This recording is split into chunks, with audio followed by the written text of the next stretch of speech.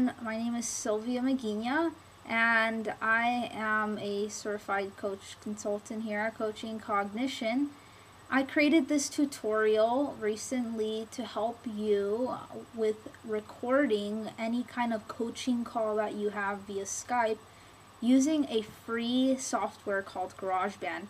Now this is a software that comes with every Mac computer, so if you have a Mac, great. If you have a Windows, then you can still follow along, but you won't be able to use Garageband, and it's mainly for Mac users. So this is really useful if you're a coaching student, for example, or a up-and-coming coach, and you're wanting to record a client session that you had just for that feedback of how are you coaching the client, or how is your client progressing throughout the weeks or even months down the line. And that's something that you can show them as well if your client's open to. So very useful to get that feedback. So I'm going to show you in this tutorial, which is about 10 minutes long, the detailed step-by-step process of how to get Garageband up and running, so you can go ahead and start recording via Skype. Okay, so before we begin here, we need to install two important softwares before recording. The first one is called Line-In. So go ahead and open up your browser, go to Google, and type in Line-In for Mac. And from here, be sure to download the one from rogamoba.com and click download now. Now when you download and install Line-In, make sure you open it up and have it display this box with these features on it. One problem I ran into was I downloaded it from another website and it did not show up for some reason. So make sure that this box shows up and is available for you to use. Now let's go back and search for the other software we need to download, which is called Soundflower. And Soundflower can be downloaded at cycling74.com. That's where I downloaded it. And click on free download, install, and you might need to restart your computer. So if you had to do that, go ahead and do that. And once that's installed, be sure to open it and have this click on this flower icon on the top of your taskbar, and you should have these features displaying on here. It should show up Soundflower 2CH, Soundflower 64CH. Make sure that this shows up. If it doesn't, you probably downloaded a different version, so make sure that this shows up. Okay, so after that's done, let's go back and make sure that if you have Skype already installed, Skype. If you have Skype already installed, great. You have an account with them, then that's awesome. If not, go to skype.com and then just go under downloads, and you can easily install it right here. Get Skype for Mac, sign up for an account, and you'll be ready to go. Okay, so the next step from here is you go on the top left and click on the Apple icon, and then select System Preferences, click on the sound icon, and select Input. Now under Input, you want to select the device that you're using to speak in. So in my case, I'm speaking in my built-in microphone on my laptop, so I have that selected. If you have an external microphone or a headset, for example, you'll probably see it listed on here. So if that's the case for you, go ahead and select that. Now click on the output box And on the output, you're going to want to select any external speaker that you're going to speak into. For me, it's a built-in internal speaker. For you, if it's a headset, for example, you're probably going to see it listed on here, so go ahead and select that. And once you have that done, let's move on to the next step. Okay, now we're going to open up GarageBand, and once that's opened up, select voice and save as whatever name that you need to save it under, and let it load up. Now on the top, select GarageBand and go under Preferences. And under Preferences, you're going to want to select the audio icon.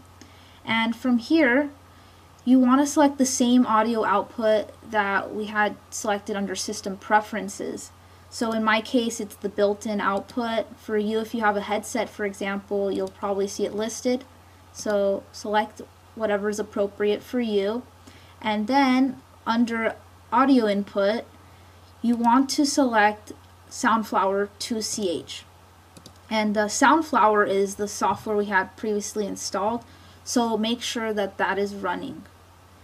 Once that's done, we're going to go to the bottom right here, and under Monitor, make sure that On No Feedback Protection is selected. Okay, so once that's done, open up Skype, and I'll be doing that in just a second. So from here, we're going to open up Skype, and we're going to go over to the top left. Under Skype, select Preferences, and under Preferences, we're going to switch on the microphone to whichever mic that you're using, and then ringing pretty much the same. And speakers, we're going to switch that on over to Soundflower 2CH. So select that. We'll get off of this. Now, remember line in. I want you to open up line in and have this box displaying here. And with line in, what we're going to do is the input is going to be selected to whichever external microphone that you're using. For me, it's the built-in mic. For you, if it's a headset, for example, be sure to select that. So once that's done, go to Output, and we want to select Soundflower 2CH.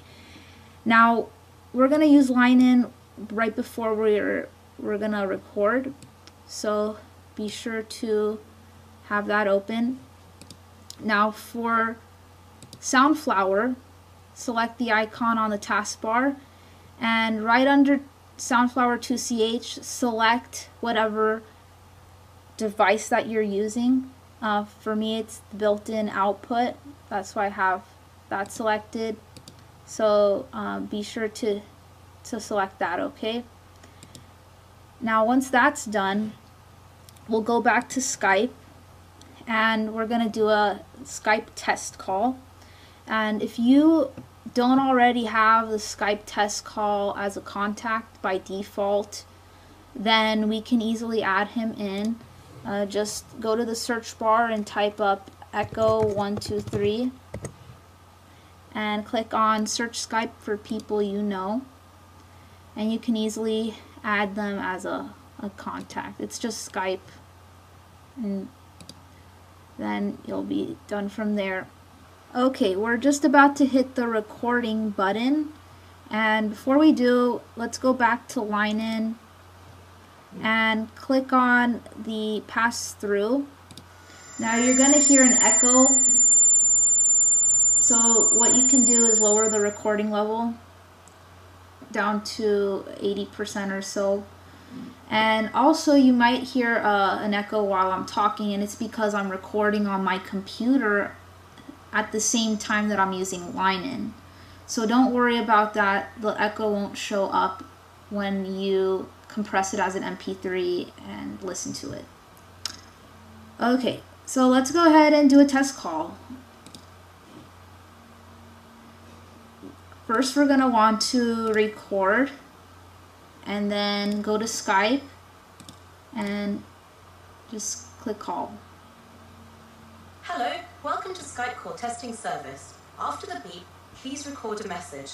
Afterwards, your message will be played back to you. This is Sylvia doing a test call. Testing 1 2 3, testing 1 2 3.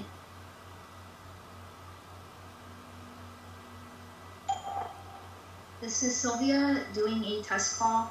Testing 1 2 3, testing 1 2 3.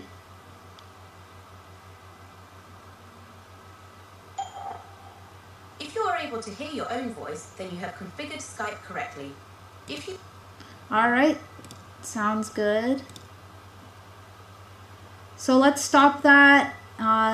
Let's also stop line in. We don't need that anymore. And move the cursor over to the beginning and press play. And then go to Skype and just click call.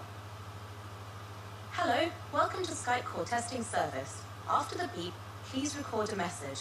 Afterwards, your message will be played back to you. This is Sylvia doing a test call. Testing 1 2 3, testing 1 2 3.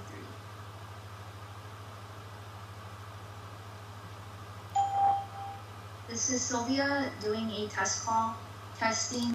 Alright, so that worked out great.